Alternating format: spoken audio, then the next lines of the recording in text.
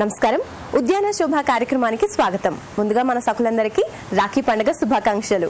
And ఈ రోజు మనతో పాటు ఉన్నారు గార్డెనింగ్ ఎక్స్పర్ట్ లలితశ్రీ గారు. మరి గార్డెనింగ్ కి సంబంధించి మన సకులకి లలితశ్రీ గారు ఈ రోజు ఏం తెలియజేయబోతున్నారో ఆవిడ్ని అడిగి తెలుసుకుందాం. లలితశ్రీ గారు నమస్కారం అండి. సో ఈ రోజు బోన్సైలో ఒక డిఫరెంట్ వెరైటీ చూస్తున్నట్టున్నాం మనము. సో స్ట్రాంగ్ స్టెమ్ కనిపిస్తోంది, అంటే కొంచెం ఏజ్డ్ లాగా నేను అనుకుంటున్నాను. కరెక్టేనా? అవును మనసా, మనం అంటే రెగ్యులర్గా చూసే వృక్షాల కన్నా ఇది కొంచెం డిఫరెంట్ అనమాట. దీన్ని మనం యూకా అంటాం. మీరు ఈ చెట్టును చూస్తేనే మనకు ఆ రగెడ్ లుక్ ఉంది, అంటే బాగా ఆ స్ట్రాంగ్ ఉన్న రగెడ్ లుక్ ఉందన్నమాట. It's 8 years old యూకా. ఈరోజు మనం ఒక క్లంప్ స్టైల్ గురించి తెలుసుకుంటున్నాం. క్లంప్ స్టైల్ అంటే ఒక క్లంప్ స్టైల్ అంటే క్లంప్ అంటే దగ్గరగా ఉన్నదాన్ని గుబురుగా. ఇప్పుడు ఈ చెట్టుకి, ఈ యూకా అనే ప్లాంట్కి, ఈ చెట్టుకి మనం ఇట్లా బల్బ్స్ లాగా వస్తుంటాయి. ఈ బల్బ్స్ లాగా వచ్చి ఈ బల్బ్స్లోంచి ఈ చెట్టు వస్తుంటుంది. So any plant which can give out, ఆ రూట్స్ దగ్గర బల్బ్స్ వచ్చి దాంట్లోంచి మళ్ళీ చెట్లు వచ్చి మనం దాన్ని ఫారెస్ట్గా లుక్ తెప్పటాన్ని మనం క్లంప్ స్టైల్ అంటాం. Clump style is nothing but ఆ ప్లాంట్కి ఆ టెండెన్సీ ఉండాలి. ఇప్పుడు నేను ఒక మామూలు ఒక మర్రి చెట్టు తీసుకొని దాన్ని నేను క్లంప్ స్టైల్గా చేయలేను, బికాస్ ఆ టెండెన్సీ లేదు ఆ ప్లాంట్కి. ఏదైతే ప్లాంట్కి ఆ టెండెన్సీ ఉంటుందో అలాంటి చెట్లనే మనం ఈ క్లంప్ స్టైల్ బాన్సాయ్ చేస్తుంటాం అనమాట. దాంట్లో ఒకటి యూకా. యూకా ఇది 8 years old అండి. మనం ఇక్కడ ఈ బల్బ్ చూస్తున్నాం కదండి, ఇక్కడ ఒక పచ్చిగా కూడా ఉంది, అంటే చిగురు వస్తుంది, ఇంకో చెట్టు రాబోతుంది అనమాట. ఓకే, చిన్న మొగ్గులా ఉందండి. అది కూడా మనకి ఇప్పుడు ఒక చెట్టు వస్తుంది. ఆ ఫారెస్ట్ లాగా ఒక క్లంప్ స్టైల్ అంటేనే దగ్గరగా ఆ బల్బ్స్ అన్నీ మళ్ళీ చిన్న చిన్న చెట్లు అయిపోయి ఆ క్లంప్ స్టైల్లో లుక్ తెప్పియాలి. దీంట్లో మనం పెద్ద మిరాకిల్ కానీ ఒక ఏదో రాకెట్ సైన్స్ నేర్చుకోవడం కూడా ఏం లేదండి. ఏదైతే చెట్టుకి ఇలా ఫ్యూచర్ ఉందో, ఇంకొన్ని మనం ఫెర్లోనియా లుసిడా కూడా చేస్తామండి. అంటే వుడాపిల్, మినియేచర్ వుడాపిల్స్లో కూడా మనకి అంటే వెలగ చెట్టు వుడాపిల్స్లో కూడా మనకి ఈ టెండెన్సీ ఉంటుంది. ఇంకా ఏదైనా బల్బ్స్ వచ్చే వెరైటీ, ఏదైతే బల్బ్స్ వస్తుందో వాటికి మనం ఇలా వృక్షంలాగా తెచ్చుకొని దాన్ని ఒక చెట్లాగా వచ్చిన దాన్ని మనం చేసుకోవచ్చు. మనం వృక్షాలు కాకుండా ఇంకో వాటికి ఎలా వస్తున్నాయంటే మనం అరటి చెట్లలో, కామన్ చెట్లు అంటే మనం అరటి చెట్లలో చూస్తుంటాం క్లంప్ స్టైల్, కానీ అది వృక్షం కాదు కాబట్టి మనం చేయమన్నమాట. Best material for a clump style is యూకా. Very famous world wide అండి.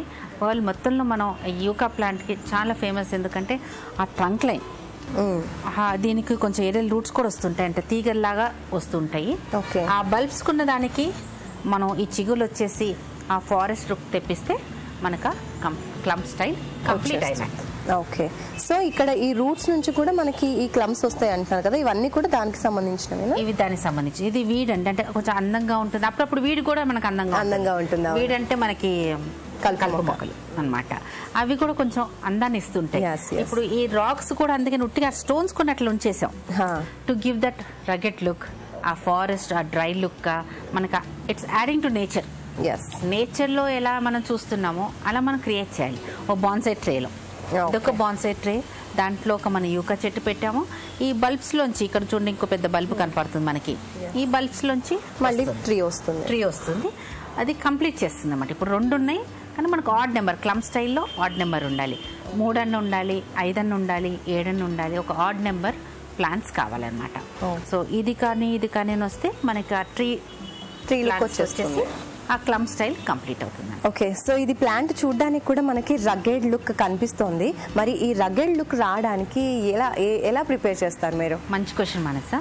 అంటే ఆ రగెడ్ లుక్ మీరు అనేది ఆ రగెడ్ లుక్ ఎలా తెప్పిస్తున్నాం, అది ఏజ్తో వస్తుంది అనమాట. మనం కొన్ని ప్లాంట్స్కి ఇది 8 సంవత్సరాలకే మంచిగా రగెడ్ లుక్ ఉంది, మనకు ఆ స్ట్రాంగ్ థిక్గా బాగా గట్టిగా స్టేబుల్గా మెచ్యూర్ ట్రంక్ లైన్ వచ్చిందనమాట. ఇంకా ఇక్కడున్న ఈ హోల్ కూడా దానికి ఇంకా లుక్ తెప్పిస్తుంది. చూడండి, అసలు పట్టుకొని చూస్తే కూడా ఎంత గట్టిగా, ఒక వృక్షాన్ని గట్టి పడిపోతే ఎలా ఉంటుందో అలాంటి ఆ టెండెన్సీ ఆ ప్లాంట్కి ఉందన్నమాట. ఆ ప్లాంట్కి ఆ టెండెన్సీ ఉంది కాబట్టి సెలెక్షన్ ఆఫ్ దిస్ ప్లాంట్, ఈ ప్లాంట్ సెలెక్షన్ చేసాం. ఏదైతే ప్లాంట్ మనకి ఆ రగెడ్ లుక్ తెప్పిస్తుందో, ఆ థిక్ లుక్ మనకు ఆ మెచ్యూర్డ్ లుక్ తెప్పిస్తుందో వాటిలో ఒకటి యూకా ప్లాంట్. ఆ యూకా ప్లాంట్ మనం యూజ్ చేసుకొని క్లమ్ స్టైల్లో ఎక్కువ మట్టుకు మనం యూకానే చేస్తుంటాం. మనం ఇలానే సైకస్ కోర్స్ చూస్తాం మానస. సైకస్ ప్లాంట్స్ అంటే అది చాలా కామన్, మన బాన్సైలో కాదు, సైకస్లో కూడా కింద బల్బ్స్ వస్తూ ఉంటాయి, ఇట్లా రౌండ్ రౌండ్గా బల్బ్స్ వచ్చి మళ్ళీ దానికి చెట్లు వస్తుంటాయి అనమాట. అది కూడా మనం one of the common plants ఎలా ఇమాజిన్ చేసుకోవాలి, ఒక క్లమ్ స్టైల్ని ఎలా ఇమాజిన్ చేసుకోవాలి. అదంటే ఒక ఉట్టి ఇట్లా బల్బ్ లాగా మామూలుగా పెరుగుతుంది. ఇది మనకి ఒక వృక్షం లాగా, ఒక తాటి చెట్టు లాగానో, ఒక ఈత చెట్టు లాగానో పైకి పెరుగుతుంటుంది అనమాట. దీన్ని very suitable material for క్లమ్ style. Okay. And క్లమ్ style ఈ ట్రీస్కి వాటరింగ్ ఎలా ఉంటుంది? రెగ్యులర్ ప్రాసెస్ ఏ ఉంటుంది? వీటికి మనం రెగ్యులర్ ప్లాంట్ కాదు, కొంచెం పామ్ ట్రీస్ లాగా కాబట్టి ఆల్టర్నేట్ డేస్ వాటరింగ్ ఇస్తుంటాం అండి. అంటే రెగ్యులర్ వాటరింగ్ ఇస్తే కొన్నిసార్లు ఈ బల్బ్స్ కులిపోతాయి. వీటికి కొంచెం తక్కువ నీళ్ళు, ఇసుక, ఈ సాయిల్లో మాత్రం కొంచెం ఇసుక ఎక్కువ యాడ్ చేస్తుంటాం అనమాట. కొంచెం పోరస్ సాయిల్ ఉండాలి. క్లమ్ స్టైల్ అనే దానికి, యూకా ప్లాంట్కి కొంచెం పోరస్ సాయిల్ ఉండాలన్నమాట. Porous soil వేస్తుంటాం. Watering alternate days, రోజు ఇచ్చి రోజు వాటరింగ్ చేయాలి. రెగ్యులర్ వాటరింగ్ ఎందుకు చేయమంటే ఈ బల్బ్స్ ఏవైతే ఉన్నాయో అవి చనిపోయే అవకాశం ఉంది. ఓవర్ వాటరింగ్ అయ్యి కులిపోయే అవకాశం ఉంది. అప్పుడు ఇంకా మనకి ట్రీస్ రావందులో రాళ్ళొంచి రావాలి. ఇంకా ఆ జాగ్రత్త కోసమని మనం ఆల్టర్నేట్ డేస్ వాటరింగ్ చేస్తాం. ఓకే మేడం, ఈ యూకా ప్లాంట్కి మనం రెగ్యులర్గా బోన్సాయికి యూజ్ చేసినట్టుగా వైరింగ్ కూడా అక్కర్లేదు అనుకుంటా, ఎందుకంటే అదే స్ట్రాంగ్గా పెరుగుతుంది కాబట్టి సపరేట్గా ఇంకా వైరింగ్ అవసరం లేదనిపిస్తుంది కదా? అవునండి. ఓకే. సో మళ్ళీ ఇంకా దీనికి షేపింగ్ కోసం కూడా మనం ఎక్కువగా కష్టపడాల్సింది ఏం లేదనుకుంటున్నాను. అవును మనసు.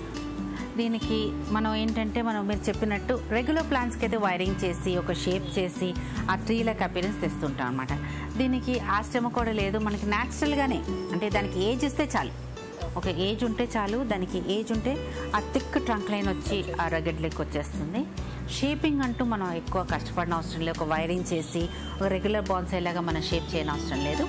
అండ్ ఈ బల్బ్స్ని కొంచెం కాపాడుకుని ఉంటే అదే చాలు మనకి క్లమ్ స్టైల్. ఓకే. సో మెయిన్ క్లమ్ స్టైల్లో మనకు వచ్చేసి ఆ బల్బ్స్ని మనం కాపాడుకోవాలి, ఎందుకంటే వాటి నుంచే మనకి ఫర్దర్ ట్రీస్ అన్నీ వస్తూ ఉంటాయి కాబట్టి. సో దాన్ని మనం కాపాడుకుంటే మనకి ట్రీస్ అన్నీ కూడా అందంగా అండ్ గుబురుగా రెడీ అయిపోతాయి, ఎందుకంటే క్లమ్ స్టైల్లో కాబట్టి చూడడానికి కూడా చాలా అట్రాక్టివ్గా ఉంటుంది ఇది. రైట్. లలితశ్రీ గారు, థ్యాంక్ యూ సో మచ్ అండి. ఈ రోజు ఎస్పెషల్గా క్లమ్ స్టైల్లో ఉన్నటువంటి ఒక మంచి బోన్సాయిని మా సకులకి పరిచయం చేశారు. ధన్యవాదాలు. నమస్తే. ఇది ఇవాల్టి మన ఉద్యాన శుభ కార్యక్రమం. మరొకసారి మీ అందరికీ కూడా రాఖీ పండుగ శుభాకాంక్షలు తెలియజేస్తూ నెక్స్ట్ ఎపిసోడ్లో మళ్ళీ కలుసుకుందాం. నమస్కారం.